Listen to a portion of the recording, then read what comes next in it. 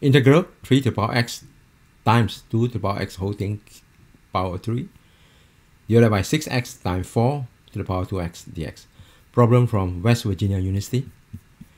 Now let us express this as 2 to the power of 3 times x is 3x, and then write these as 2 to the power 2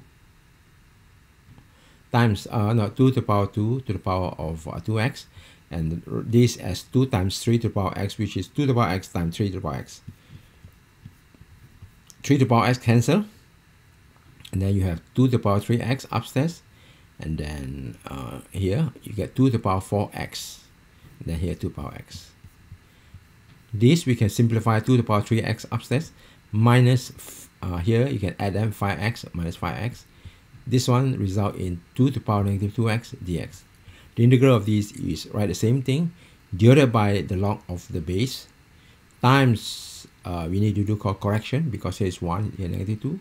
They're different, for we are correct by dividing by 1 dividing by negative 2. Here negative comes out, 2 to the power negative 2x minus 1 because of these 2 times 1 over log 2 plus c. Done. Thank you for watching. Hope video is informative, helpful.